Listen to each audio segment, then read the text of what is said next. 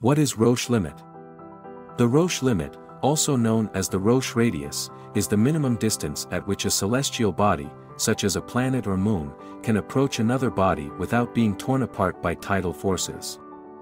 It is named after the French astronomer Édouard Roche, who first described it in 1848.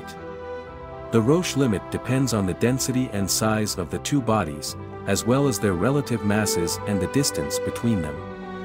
If a celestial body passes within its Roche limit, the gravitational force on its near side becomes stronger than the force on its far side, causing the body to elongate and eventually break apart due to tidal forces.